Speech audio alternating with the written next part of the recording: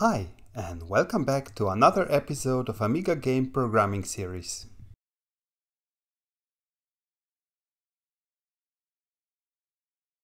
In previous episode, we were developing the code for rendering background tiles.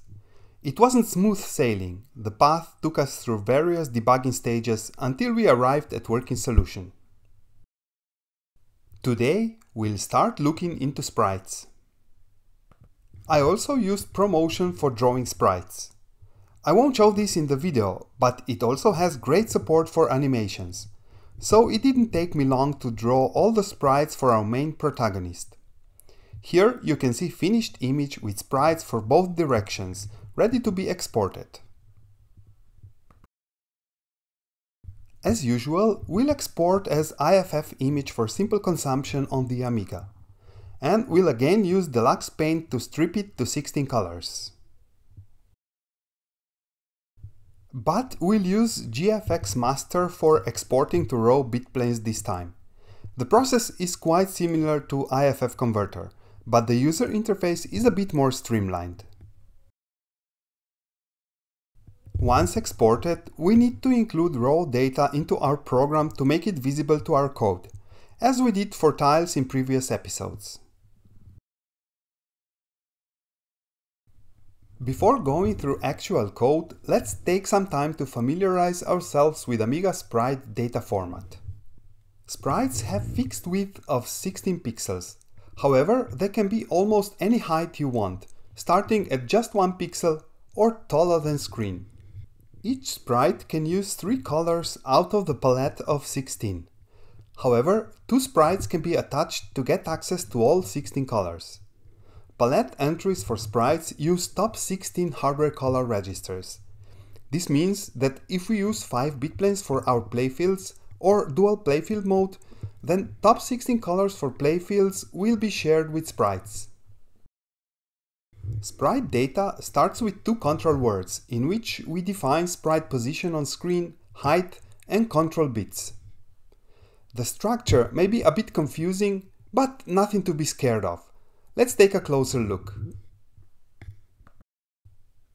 For each sprite, we need to provide starting and ending vertical positions. This defines sprite height and must match the number of data words. Vertically, sprites can be positioned from 0 to 512. However, coordinate 0 is outside screen visible area. It's only at position of 44 that sprite becomes fully visible vertically. This allows smooth movement of sprites in and out of the screen. Let's get back to maximum value of 512. This means 9 bits are needed to describe the position, which brings slight complication in how the values are stored in control words. Low 8 bits of starting position are stored in high byte of control word 1, but 9th most significant bit is stored in bit 2 of second control word. Ending position is similarly split. Low 8 bits are stored in high byte of control word 2 and most significant bit in bit 1 of same control word. And similar for horizontal start position, which is allocated into low byte of control word 1, while 9th bit in bit 0 of control word 2. The only other data stored in control words is bit 7 of control word 2, which is 0 for normal sprites and 1 for attached sprites. Control words are followed by data words with which we specify color for each of the sprite's pixels. Each line requires 2 words. Amiga sprite hardware expects to have as many lines as defined by the difference between vertical end and start position in control words. For each pixel, we have 2 bits, meaning we can select 4 different values for color.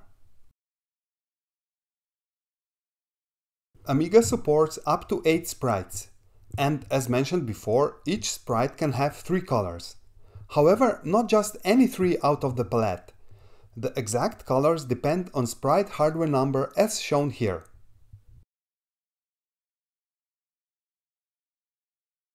And lastly, we must have 2 additional words at the end of sprite data. These two words are interpreted the same way as sprites control words. They are used for sprite reuse, but in all other cases both values should be 0. Perhaps you were wondering why certain colors are marked unused. These color registers come to play when using attached sprites. In this case, two sprites are combined, which gives us double the number of bits describing a color index.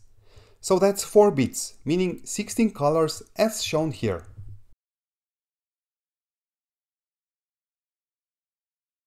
Sprites can be attached only in these combinations.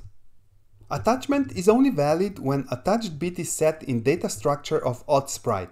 So, bit 7 of second control word of sprite 1, 3, 5 or 7. Other requirements for attachment to work is that both sprites are located on exactly the same position on screen and they share number of data words. So basically their control words must be identical apart from attachment bit, which only needs to be set for second sprite. Right, so let's look at the code. First of all, with this episode, we're introducing structures. Structure is a way to describe the data, what fields there are and how long there are. It's so simple in its making. You can check how it's implemented. It's just macros. So structure, it's a starting macro that creates an index and is then followed by data macros, which define the size of each individual data. And each data increments the index that structure creates by the amount of bytes that the data represents. So uword, it would increment by 2, ulong by 4, byte by 1, and so on. And what happens is that it simply assigns the constant with this name that we specify to current index. So with structure, we start with 0, so bitplanes width becomes value of 0. And then the index is incremented by 2 because this is a word. And so bitplane height becomes constant of value 2, and so on. So structures is really nice way of handling the data. And in a way it's similar to C structure or C++ structure or any higher level language structures. However, it's not as sophisticated. In our code, we still need to know the exact length of each data, and we need to use appropriate instructions. For example, if we move the data and the data is a word, we need to use move.w, and if it's a byte, it's move.b, and so on. In our case, we're defining a bitplane. Bitplane is the same bitplane as we discussed in previous episode when we were rendering background. And for each bitplane, we can specify its width and height, and then we have the pointer to the actual data, the raw data, and the number of bitplanes, and then we calculate some helper variables that previously we used as constants. So the width in bytes for single bitplane, for all bitplanes, and as well as the whole size.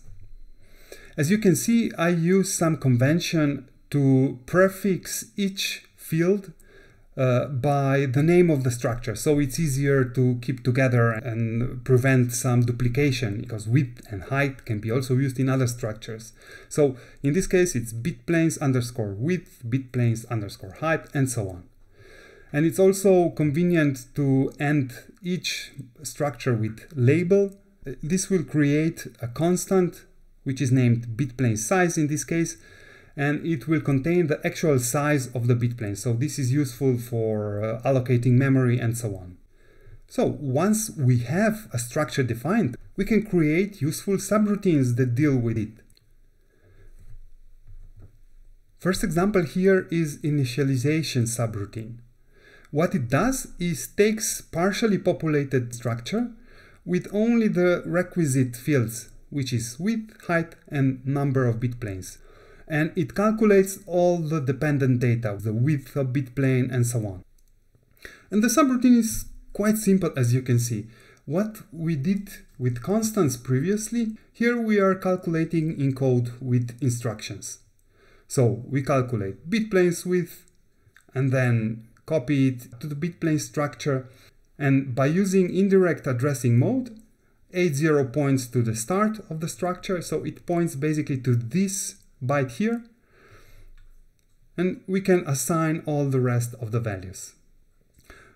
I think the subroutine is quite clear as it is, so I won't be explaining it in details, but you can pause the video and take a look for yourself.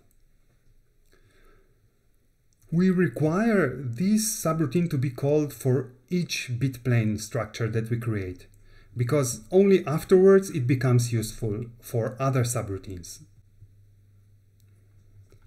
Next subroutine calculates the offset into bitplane data.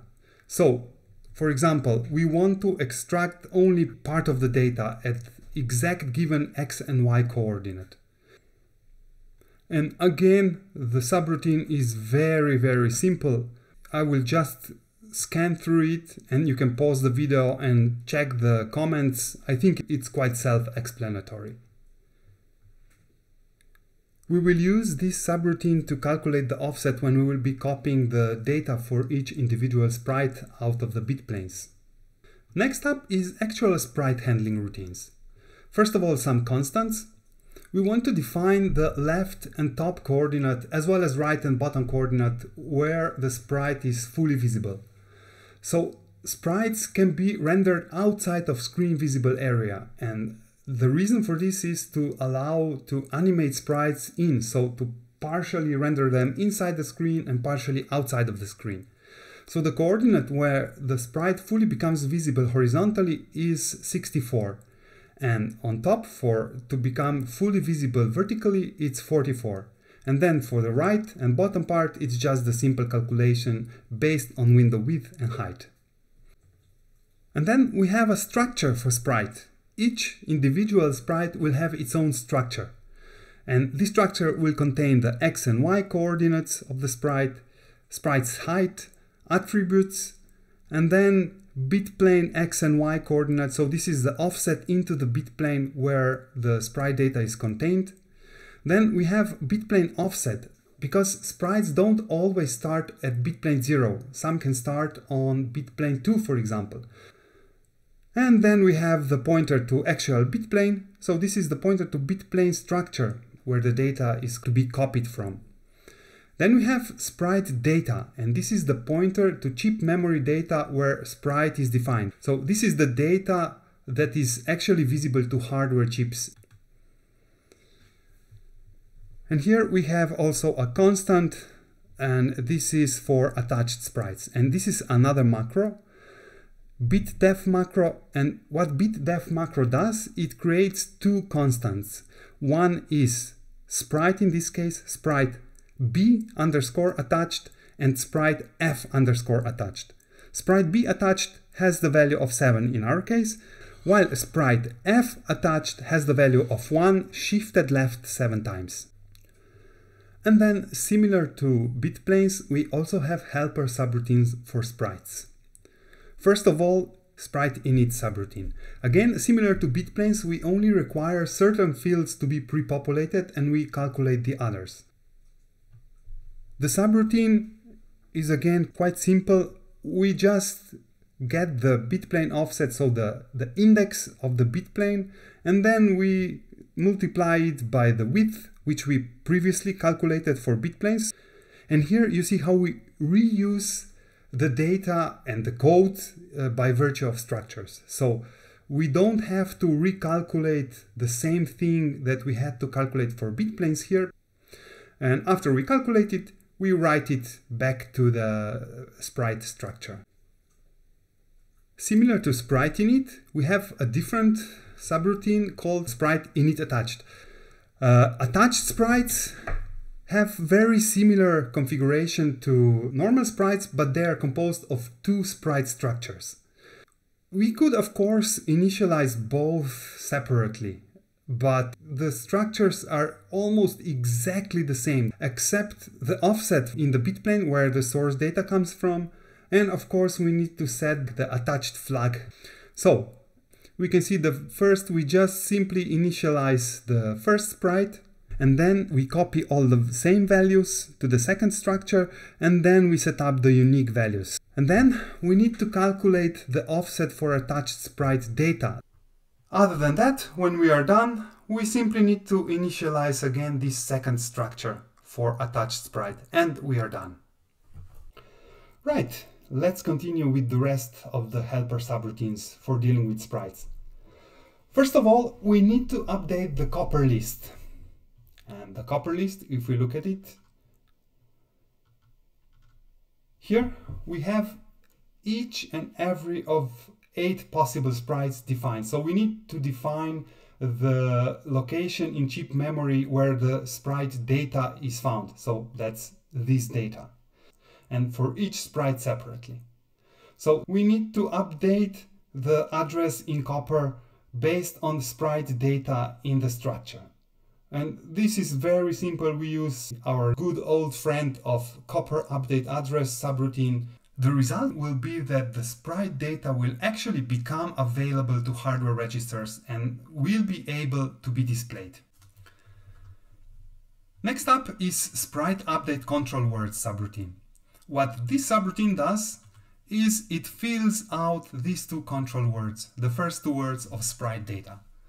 And this will actually define sprite X and Y coordinates as well as various flags. It needs to be called after coordinates change. So basically this will be used to move sprite around the screen. As convenience, when specifying sprite coordinates in sprite structure, we just use 0, 0 for top left of the screen. So we would actually need to use negative values to show sprite outside the screen. Therefore, we need to account for it. When we copy the value of y, we need to add the top coordinate for screen, as discussed previously. And here on the right, you can see the value after each of these calculations. So, at this point, we have the actual coordinate as expected by sprite hardware. We have it in the lower 9 bits of D1 register. What we need, lower 8 bits need to be at the higher byte of the first control register, and then the extra, the 9th bit, needs to be on 3rd bit in the first byte. So a little bit complicated, but if you look up how sprite control words are set, it will make sense. How we achieve it? We simply roll the value left, and we can only roll by 8 bits at a time, so that's why we need to repeat it 3 times. You may wonder why using roll instead of logical shift left. Well, it's quite simple, because with roll, after we move to this, the final, the 3rd time, the extra bit will be rolled over, as the name suggests, to the first bit of the value. And after we are done with that, we just need to move this byte, just the lower byte, by 2 bits left, and we have it on the correct location. And when we have the D1 calculated, we just OR D1 into D0, and so D0 is now ready with vertical position.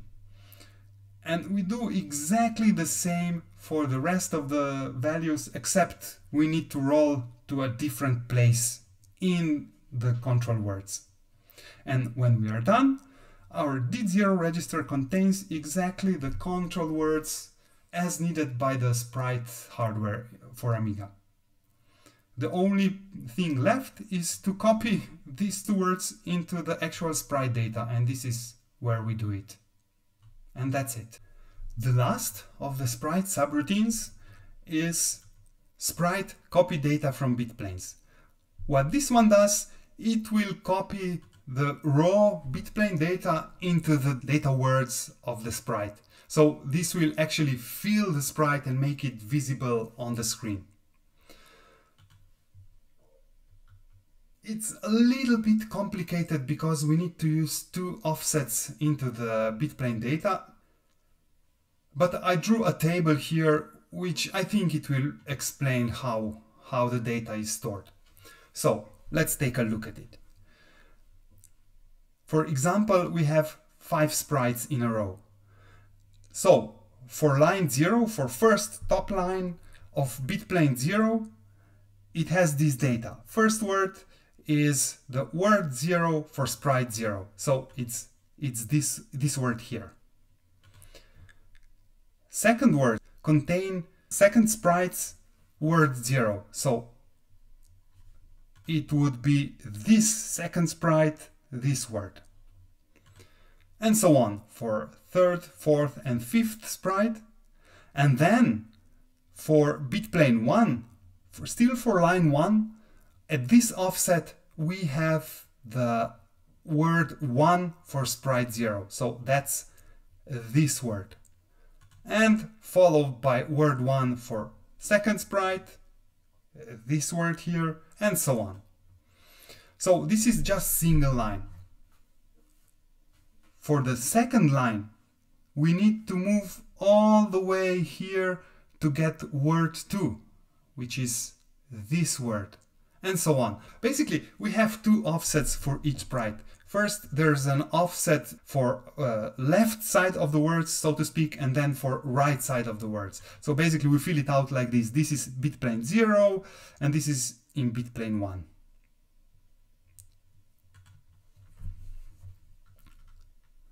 The code itself. First, we just set up the offsets to point to the start of the data in bitplanes, and as well as the start of the data for the actual sprite data. And then we enter the loop and we simply move both words and offset the address register so that source and destinations are correctly updated. And as you can see, here is the same table, and with A, B, and C, I specified what happens after each operation. So feel free to pause the video and take a look, and I think it should be quite self-explanatory. This subroutine needs to be called whenever we want to show a different data for the same sprite. And for example, this would be if we want to animate the sprite. Believe it or not, this couple subroutines is all we need to do sprite rendering as well as animations, moving, and so on. Right, what remains is to see how we actually use these routines to get some sprite on the screen. And first we initialize the sprite's bitplane structure, we specify the width, the height, number of bitplanes, and then we initialize it. And afterwards we initialize the attached sprite. As mentioned previously, we only need to do it for the first sprite, and then sprite init attached will set up everything needed for second sprite. Okay, so let's check what this code does.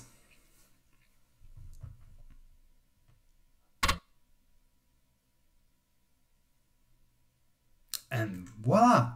Here is our sprite.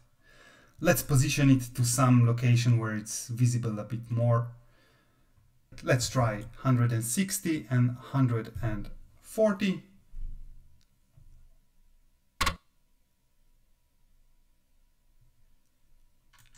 And here, our sprite is now displayed in a different area. So this is how we would be updating the position of the sprite. Of course, as mentioned before, we only need to update the control words of the sprite, not to reinitialize the whole thing. And we can also try to show a different image. We will turn the sprite to the left side. And it is. And we can also try to use a different image, so let's use the fourth image. And there it is. We can also try it turned to the right side.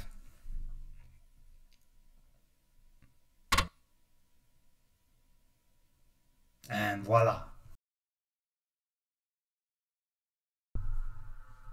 Of course, the sprites needs to have their colors defined. And we can check that. First of all, in copper list, we have all 16 colors for sprites defined, but they are all set to 0. And in copper setup code, we are actually copying all 16 colors of the sprite palette from the source, which is after the bitplanes data for sprites, into the copper. And this is the part where we do this.